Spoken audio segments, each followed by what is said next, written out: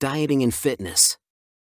When it comes to living a long and healthy life, there are two necessary ingredients: diet and fitness. While some believe that they are one thing altogether, nothing could be further from the truth. It is quite possible to have a perfectly healthy diet with deplorable fitness habits. It is equally possible to be very physically fit with less than savory eating habits.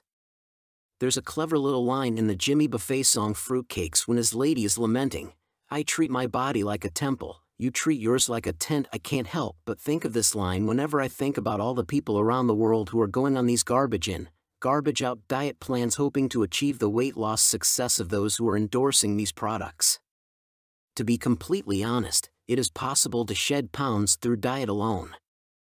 It is difficult but possible. It is also possible to be physically fit and have a few extra pounds hanging around.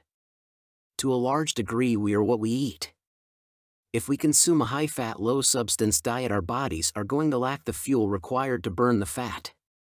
At the same time, if we aren't providing our bodies with the tools it needs to build muscle, it doesn't matter how many weights we lift. When it comes to diet and fitness, the best results are achieved when they work together rather than separately.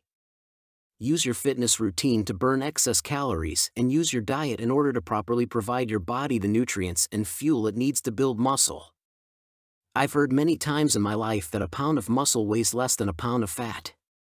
While this is not true at all, a pound is a pound regardless. A pound of muscle occupies less space on the body than a pound of fat.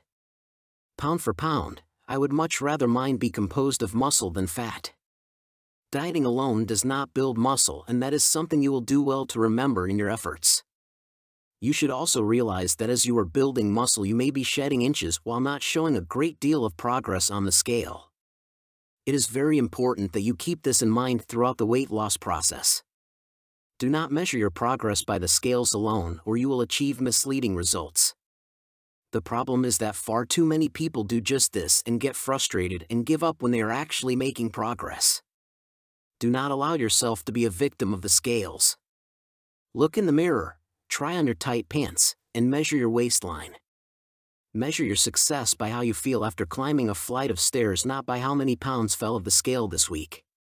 By incorporating fitness into your diet routine, you are also enabling your body to burn off any extra calories you may have consumed during the day. This means that if you want to have a small cheat during your day, you can make up for it by burning a few more calories than normal in the evening. This isn't something that should happen often, but an occasional occurrence isn't going to make or break your diet. You should also look at dieting and fitness as a ball and glove type of relationship. While you can play ball without the glove, it seems to work so much better if you have both. Diet and fitness, when combined, can create fantastic weight loss results for those who take them both seriously. The thing to remember is that neither works as well alone, and neither will work unless you are willing to do the work. You must make this a priority in your life in order to achieve the best possible results.